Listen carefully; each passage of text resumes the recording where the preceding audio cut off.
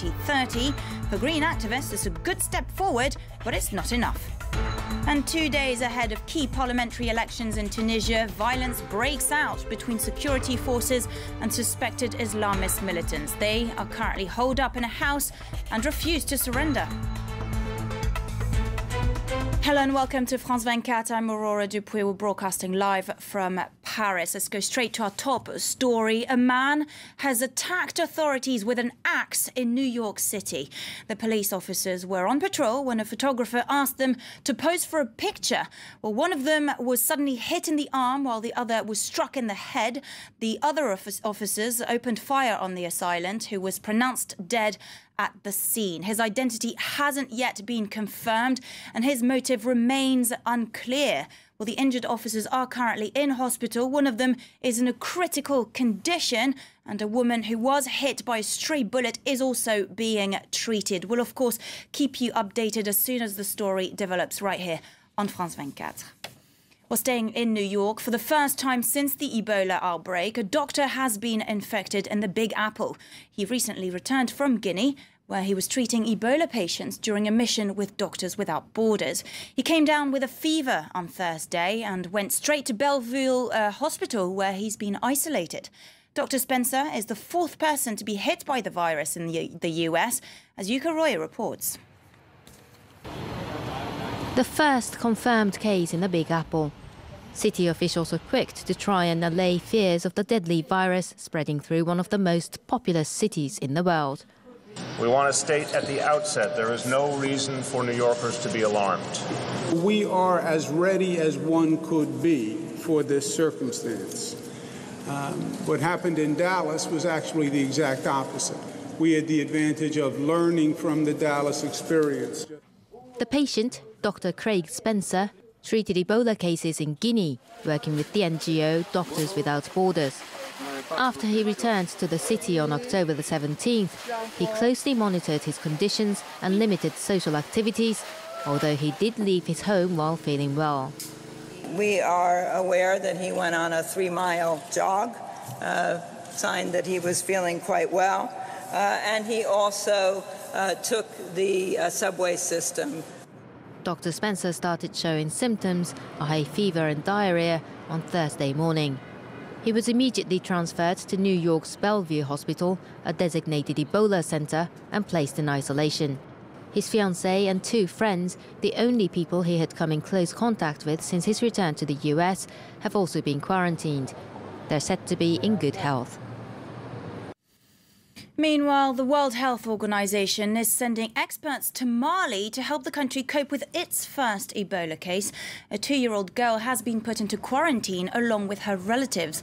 Her mother reportedly died in Guinea a few weeks ago and her family brought her to Mali to take care of her. Well, Ebola has killed more than 4,800 people in West Africa, mainly in Liberia, Guinea and Sierra Leone.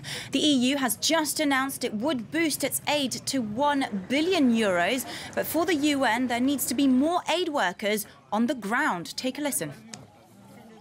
Where we are still having difficulty, of course, is getting enough health workers out in the field. Of all of the challenges and all of the difficulties, this still remains the most basic challenge and the greatest difficulty. So whether it's getting people who are from the country itself or getting international health workers, this is still the biggest challenge. Ultimately, it's about the planet's survival. Those are the words of Herman Van Rompuy, the president of the European Council, chaired a key summit in Brussels, and he said that EU leaders have reached a landmark deal to tackle climate change.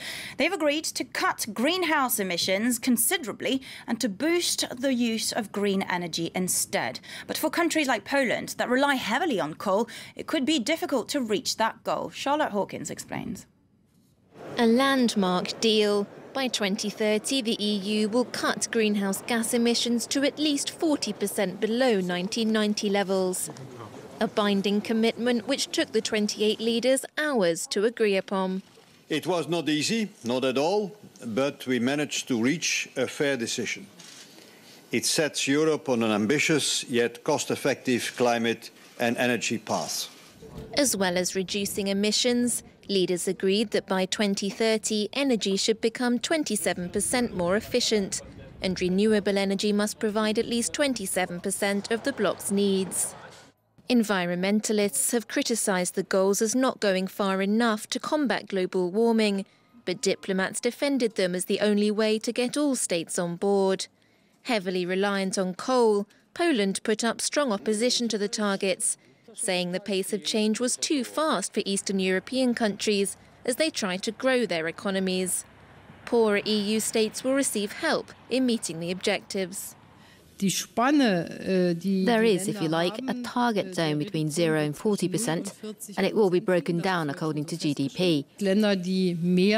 Countries that have higher GDP will have to contribute more, and others that have less will have to contribute less. The agreement makes the EU the first major economy to set emissions targets for after 2020. Leaders hope it will encourage others to do the same, ahead of a global climate pact to be adopted in Paris next year. Michael Ziad Bibo reportedly told a judge to send him to jail 3 years ago to prevent him from harming others. That's according to Canadian media. The man who killed a soldier and then stormed into the Ottawa Parliament was gunned down on Wednesday, and he had a criminal record. And authorities say he was undergoing a, quote, radicalization process. Well, during his trial in 2011, he reportedly told the judge that he was dealing with an addiction to crack cocaine and that he wanted to go to prison. Well, the investigation is still ongoing. Lorna Shaddick tells us more about Bibo's profile. Well, as Canadians come to terms with the attack that took place just behind me here in Ottawa at the War Memorial, the Royal Canadian Mounted Police have announced that the perpetrator of that attack did in fact apply for a passport that his mother has since told them he was intending to use to travel to Syria. Now, that passport application hadn't been rejected, but it was being investigated further, and it appears that that delay was potentially what helped motivate Michael Ziad Bibo into carrying out the fatal attack just behind me. Now, that has sparked questions here in Canada about the power of the Canadian security services, given that they've also admitted that Mr. Bibo was not on their list of around 90 or so Canadians who were already being closely watched for potential links to foreign terrorist organisations. They're now saying that, many here are now saying that perhaps the powers of the Canadian security services need to be beefed up a little bit to ensure that people like that don't fall through the net. Others, however, are saying that those powers were already significantly expanded back in 2012 when the Canadian security services were given powers to do things like use secret courts to compel witnesses to give up evidence about potential foreign terrorist attacks. So Canadians really concerned now about keeping that balance between security and civil liberties, although one political writer here in the Canadian capital has already said that Canada has lost its innocence. A policeman has been killed in Tunisia. Security forces clashed with suspected Islamist militants. Violence broke out on the outskirts of Tunis, where 2 militants are currently hiding in a house, keeping several women and children hostage. Well, since Thursday, police negotiators have tried to convince them to surrender following a heavy gun battle. Well, this is all the more worrying because on Sunday, Tunisia is planning to hold key parliamentary elections. France24's Chris Moore reports from Tunis. Well, this situation ongoing in Oued El-Lila, working class part of the Tunis suburb, since Thursday morning. Security forces there say they've surrounded 2 what they say are suspected Islamist militants holed up in a house with a number of women and children. They say they've been acting on information gleaned from 2 other terror suspects arrested in the south of the country. Negotiations ongoing to end that siege. Security is a concern for Tunisians going into Sunday's parliamentary election. The country has avoided much of the chaos seen in other Arab Spring so-called nations, notably neighbouring Libya. But one of the effects of the fall of the Ben Ali regime was the shackles coming off for Islamist radicals. There have been these ongoing battles between security forces and militants in Mount Shambi near the Algerian border. Other pockets of concern around the country for the authorities, most notably near the Libyan border, which is being shut for 3 days as the voting goes on.